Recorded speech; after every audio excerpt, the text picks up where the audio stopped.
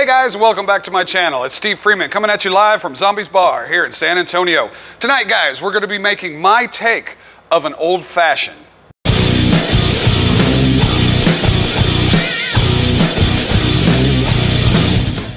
Okay, for tonight's ingredients, we're going to be using Basil Hayden's Whiskey. It's delicious. We're also going to be using some simple syrup. We're going to be using bitters.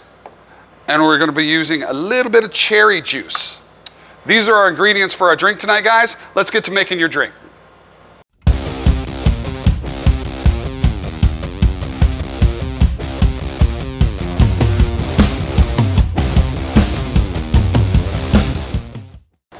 Okay, guys, now to make this drink, you want to grab your glass.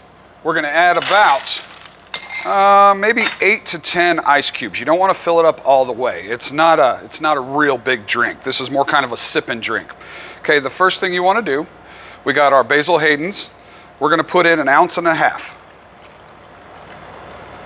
Okay, we'll probably drip some on the map there for extra stuff. Next, you're going to put 1/4 ounce of simple syrup, just a little bit. Okay, just a little bit more.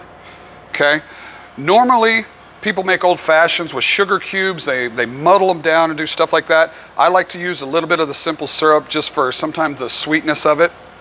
Then we're going to add 3 drops of bitters.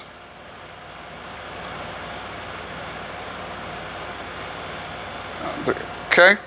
You only want to do 2 to 3 drops of the bitters. That's what makes an old fashioned. If you do too little, it's not going to taste right. You do more, it's going to taste wrong as well.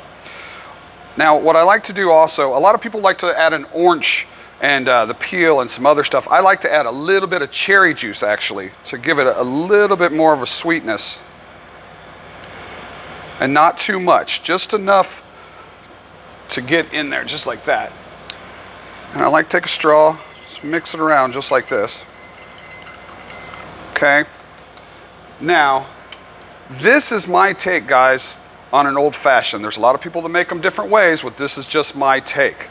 Now, this is a Zombies Bar old fashioned.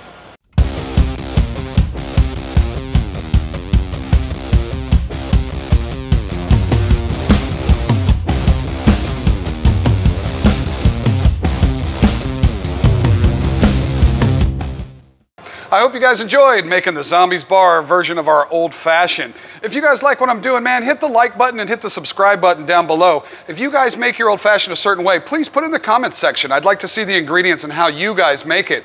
Until our next video, guys, I'll see you then.